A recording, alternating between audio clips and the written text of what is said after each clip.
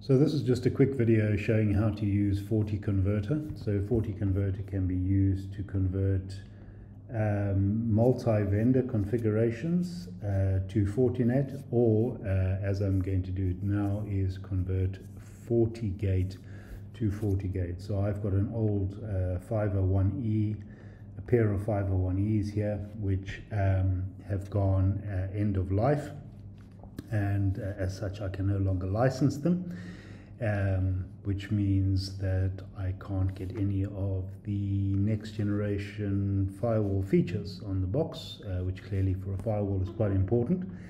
And as such, I'm going to retire them, and I'm going to migrate them across to this 2600. It's actually a 2601. So to do that, I need the configurations from both boxes. So from the original box, I'm going to come along here and I'm going to back this configuration up. Say OK, and it's going to download it there, and I'm going to do the same here. And this is the donor, this is the recipient, so the new device, the 2600. So we download that. Take it. Okay, so now what I'm going to do is I'm going to come here to FortiConverter. I've already given it a name, as you can see there. The vendor, source and destination is Fortinet. So here it asks me for the source configuration. So the source is going to be that. The destination is going to be this one, 2600. Okay, let's check that those are all the right time. And I'm going to hit next. And it's going to go off and think about that for a few minutes. Okay, it's going to tell me about various interfaces, what it's found. It's going to tell me about VDOMs that it's mapping. So I've got VDOMs on both. Now, some pre-work I did do on the 2600 is that because I've got two VDOMs on the original 501, I went ahead and mirrored those on the new box. Now, you don't strictly have to do that. It just makes it a little bit more seamless. Okay, and it's going to give me some error messages here about certificates and so forth. I'm not worried about those. So I'm going to say next. Okay, and then it's going to talk about various interface mappings, the changes in names. Okay, and again, I am not concerned about those, but it's worthwhile just checking. Everything seems fine there. The names, interface names match each other. Okay, so now I go next.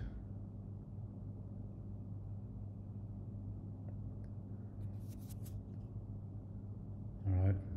Now also, I don't know if you saw there, but it was talking about the versions of FortiOS. Now again, I made sure that the 2600 was on the same version of code as the original 501Es, and now it says that everything is good. So I can now download the configuration.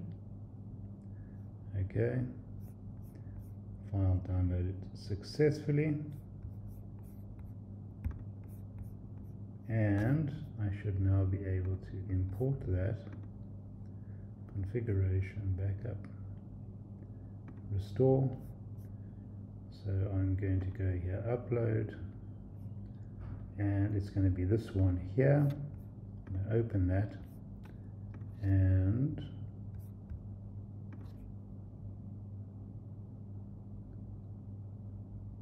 if there's any errors, it'll come up and tell me there's an error. Otherwise, it will reboot the device, and I should have a running firewall at the end of this. There we go. So it's accepted. It's the very fact that it's rebooting the device means that it did the sanity check. It was happy that everything met the requirements for the destination device, the 2600, and now it's going off and rebooting that. So now all I have to do is go switch off my old device and transfer the cables into the relevant ports across to the new device. So That was, hopefully that was quick and brief and showed you what a FortiConverter can do. All right, so yeah, any queries, by all means, just reach out to your representative, your Fortinet representative, but otherwise it's fairly straightforward. And you can see there, if I set new conversion, these are all the different vendors that we can convert from across to a Fortinet. And here we have the final output. Here is the 2600s now up and running. So I've got the HA cluster, as you can see, that's synchronized across. So what I actually did here is I did the conversion on the primary box. Both boxes were factory reset. So I stood up the primary box. I then added in the secondary box. So I didn't push a configuration to the secondary box. I simply added it in as a cluster member. Allowed the cluster to come up, and then as soon as the HA was formed, the two boxes synchronized. Now clearly when you add in the secondary member there is some manual intervention you need to do, like setting the priority, because these are not synchronized across, all right, otherwise they wouldn't be independent. In terms of being able to set things like you know, the priority levels here, and whether or not to tell the primary box that it must preempt to take over if once it comes back on a line, in the instance where maybe it had failed, the backup had taken over. It's up to you entirely whether or not you want a situation where the primary is always the primary, or maybe you want a situation where once the secondary comes up, you don't want to have another outage, having a flip time, albeit the outage is a sub-second, but some customers just want a very static environment, in which case you'd keep the priorities the same and you wouldn't enable preempt. But all of that is irrelevant. The fact of the matter is that there is some stuff that you need to do manually at the HA level. But once you've done that basic configuration, you simply add in the secondary member. The configurations are synced across and they form obviously the HA cluster here. So the objective of the video was obviously to show the conversion service, and this is just showing you the output of that. You can see that I had VDOMs on the old 501Es, and those VDOMs have now been carried across. So here I've got my WAN VDOM, which is where I have all my SD-WAN rules, see all my performance SLAs. So none of this I've had to do anything to. It all cut across nicely and seamlessly from the old 501Es. Now, in the root VDOM, I have some switches, two switches here, 448s that are being managed, and they were being managed by the 501Es.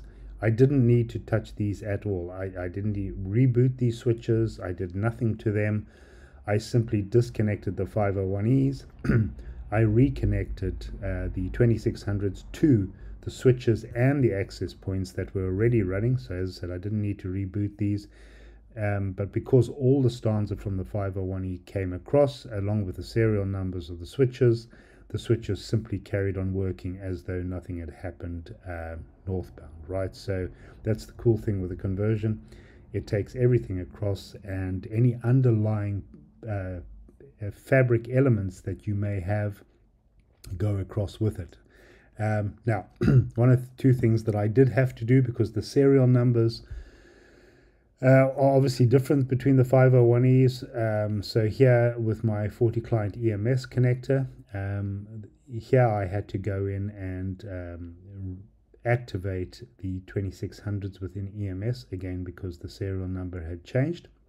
All right, but that was the only thing that I had to do. So yeah, that's a FortiConversion service. And as you hopefully you saw in the I put a caveat note, and those of you who may have been astute, you may have seen within the FortiConverter notice a deprecation notice that FortiGate to FortiGate service was going to be deprecated from the FortiConverter application. Now that's not a problem, because that is being cut across to the FortiConverter service here. And this is a one-time license, and once you've paid it, that's it. You can use the FortiConverter service perpetually after that.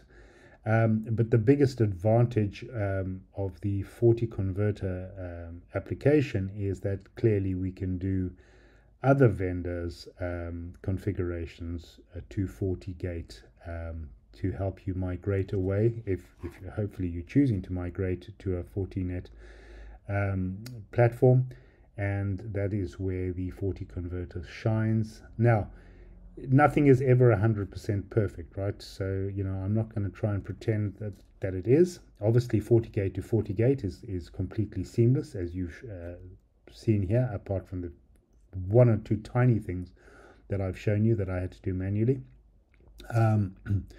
You know, when you're going from one vendor to another vendor, nothing's ever going to be perfect. I've worked for apart from Fortinet, another two of the major leaders in the networking and security space, and you know, I've never found a conversion service that will work 100% seamlessly. There's always going to be a slight bit of admin that you're going to need to do, but the great thing with FortiConverter is that it does a good, I'd say over 90, maybe even up to 95% of that hard work for you. So hopefully that was clear, hopefully it was useful, and once again, thank you very much for your time.